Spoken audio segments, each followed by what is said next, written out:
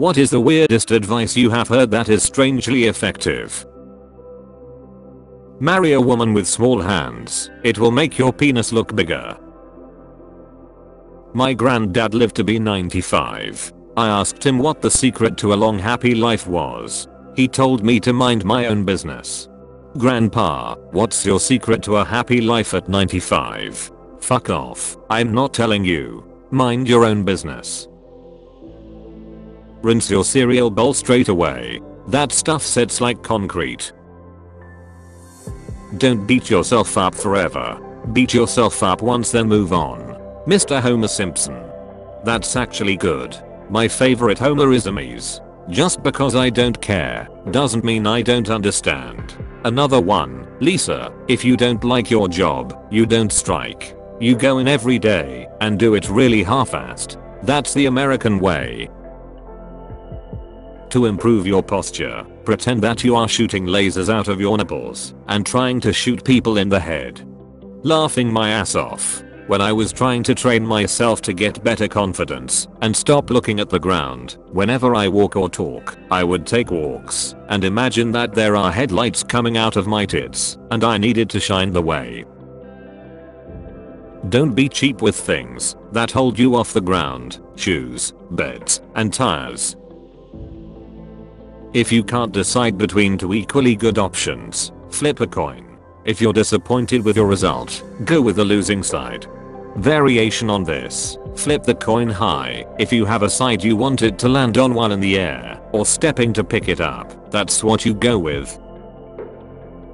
You can get into a lot of places wearing a hard hat and a high visibility vest. A coworker told me that when someone has the hiccups you tell them this, you're not a fish. The amount of times this has worked has convinced me she's a witch. I have texted her at least a half dozen times whenever it worked. At one point, while I had the hiccups, and asked a friend to tell me I'm not a fish. Worked. Fucking sorcery. A wise man once told me, buy a plunger before you need a plunger. When walking among other people, there's a trick to avoid the annoying little who is gonna pass on what side dance, where both of you go left, then both go right and then you finally pass. Pick a direction and aim your face towards your intended direction, like look to the left or right of them, clearly turning your head in a single direction. This is a clear signal to people so there's no confusion as to which way you want to pass them. I haven't had that annoying dance since. Fail quickly, as in, if your plan may not succeed, better to find out next week than next year. Help me quit a suffocating job and dig into my own business. If looking for something in a low light environment, try to use your peripheral vision. I read about it in an old World War II manual about aerial combat at night. It has something to do with how your eyes work. It has helped me many times over the years. For finding stuff in a darkened room or outside in a field at night, not aerial combat. Get someone to warm to you by asking them for a small favor, not asking to do something for them, but asking them to do something for you. I have no idea why this works, but it does. It makes them feel needed and important, at least for you. Similarly, I was thinking it shows that you trust them. When writing an email, leave the recipient field until last. And add the attachments first. How to unclog your nose. Close your mouth and pinch your nose so you can't breathe. Shake your head up and down until you need to breathe. Remove your hand from your nose and breathe through your nose, not your mouth. Been doing this for a while now, and it's pretty effective.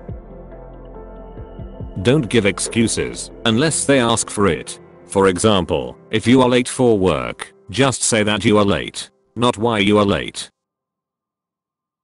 2 from elderly southern relatives. 1. Something ain't nothing. Taking 5 minutes to work out, clean, work on a big project, etc. is better than 0 minutes. We often think we've got to do 2 hours of rigorous work, or it doesn't accomplish anything. 2. Time will pass either way. If you want to work to get better at something, accomplish a long-term goal, or change careers or credentials, don't look at the 2 to 5 years and think you'll be too old. If you're 24 and want to go to college, You'll be 28 in 4 years with or without a degree regardless of what you do in that time. If you want to buy something, wait 24 hours, and if you still want to buy it afterwards, then buy it. This has really cut down my impulse buying and has made saving money extremely easy. Do you understand that if you try to endlessly stack bricks, no matter how perfect you do it, they will fall over? My boss told me this after I burnt out. Just says that no matter how well you plan your work, too much is too much. If you sit quietly while everyone else fucks up, you're going to win big. John Oliver. I've gotten multiple jobs and school opportunities by just doing my work and not being a loud moron. For a perfect high five, look at the elbow of the other person. 100% of the time it'll be a spot on high five. Thanks for watching the video. For more content like this, please subscribe, like, and share the video and push the notification button.